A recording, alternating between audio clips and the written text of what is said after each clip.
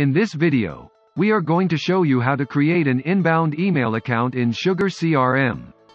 Go to the admin panel and select the Inbound Email option.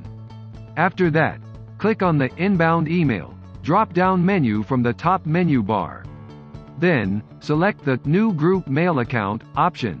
Here, you'll need to fill all the mandatory fields. Enter the name of your account and choose your email service provider.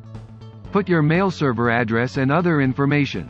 For this, you may need to contact your email service provider.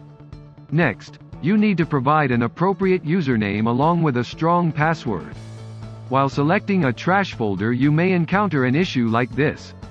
You'll also get an email from your service provider regarding the same. In order to fix this, open that email and go to the security panel. Here, you need to allow access to less secure apps. Now check whether the trash folder is showing or not. If not, then go to your email inbox settings. After that, enable the IMAP. This will allow other clients to access your mail through IMAP. Now, you will be able to choose the trash folder. Provide a name that will appear in the From field. Review all the fields, and if everything seems correct, click on the Save button at the top right corner.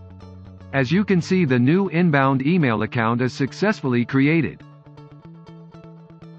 Thanks for watching.